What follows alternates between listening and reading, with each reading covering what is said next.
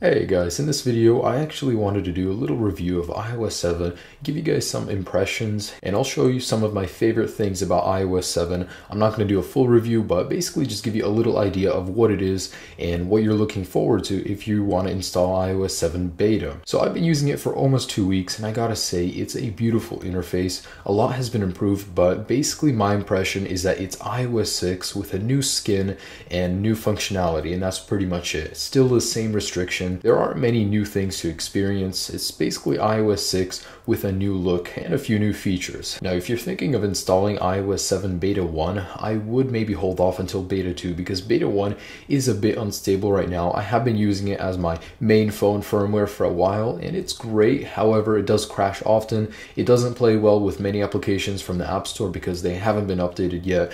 And in general, the battery life is not that great. But the iOS 7 interface itself is pretty cool.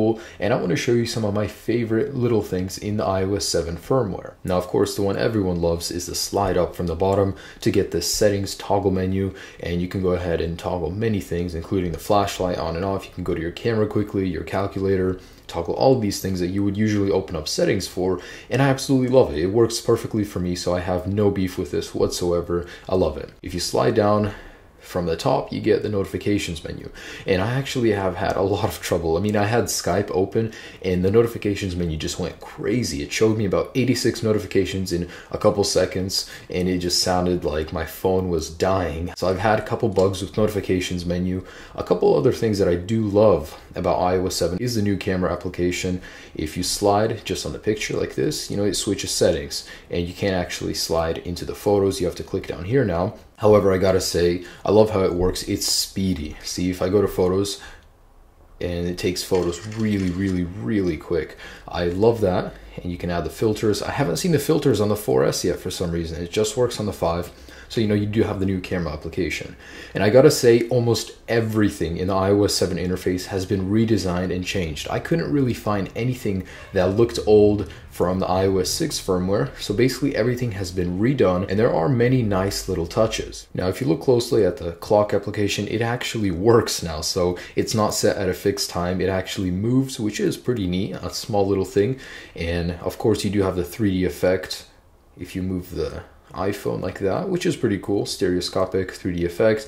We have seen that in an earlier tweak in Cydia, so that's a nice little thing Apple did add. This one may be a little bit hard to see, but if you scroll through messages, you actually get this nice fluid animation where the messages go a little bit slower and they kind of pile up against each other. I love it because it's just one of those little touches that makes a big difference in terms of, intricate design. That's one of the things that I have noticed in iOS 7 that most people don't, and it's really cool. So definitely try it out if you do have iOS 7 beta. Yes, there are now video wallpapers in iOS 7, so if you actually put one on, there's only a selection of 2 right now. Hopefully that will change in the upcoming betas, but it is pretty cool. You can play around with it a little bit by moving your device, but other than that, you can't actually touch and interact with it. It's just a slow moving video wallpaper. Nothing too exciting, but again, it's just one of those little things in iOS 7 that makes a little difference, but it looks really cool. Now, Pod2G, one of the makers of many jailbreaks we have used in the past, actually does not like iOS 7 and has even said that he might switch over to Android, which may be bad news because